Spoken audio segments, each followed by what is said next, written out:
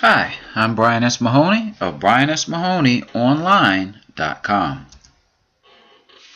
What diagnostic medical sonographers do? Diagnostic medical sonographers operate special imaging equipment to create images or conduct tests. The images and test results help physicians assess and diagnose medical conditions.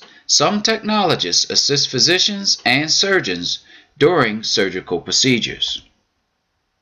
Work environment. Most diagnostic medical sonographers work full-time. Most diagnostic imaging workers were employed in hospitals, while others worked in healthcare settings such as physician offices and medical diagnostic laboratories. How to become a diagnostic medical sonographer. Diagnostic medical sonographers need formal education such as an associate's degree or a post-secondary certificate. Many employers also require professional certification. Pay. In May of 2012, the median annual wage for diagnostic medical sonographers was $65,860. Job outlook. Employment of diagnostic medical sonographers is projected to grow 39% from 2015 to 2022, much faster than the average for all occupations. Preparation. A good job interview starts well before the job seeker and interviewer meet. Preparation can be as important as the interview itself.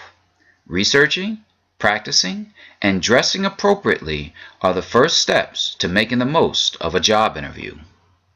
Research.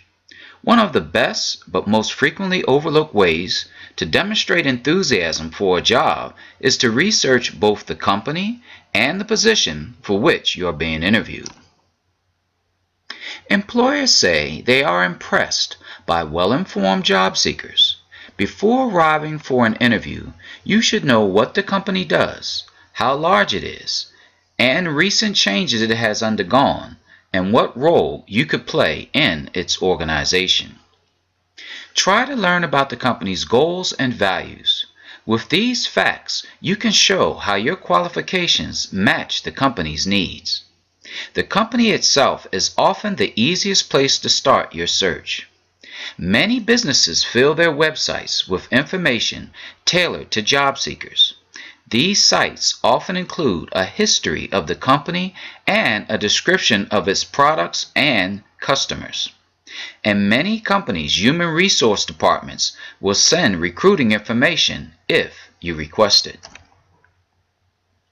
Public libraries and career centers also have valuable information about employers, including companies' annual reports to shareholders, reports kept by local chambers of commerce, trade journals, and business indexes such as Hoover's Business Index and Dun & Bradstreet. Thank you for watching. If you have a topic for a training video you would like created, then leave your choice in the comments section. Also like or thumbs up this video.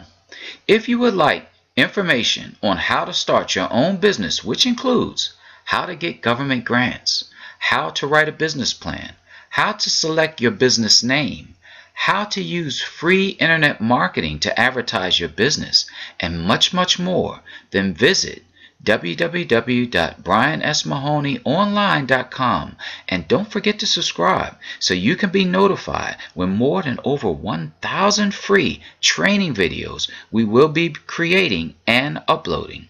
Thanks again for watching, and make it a great day.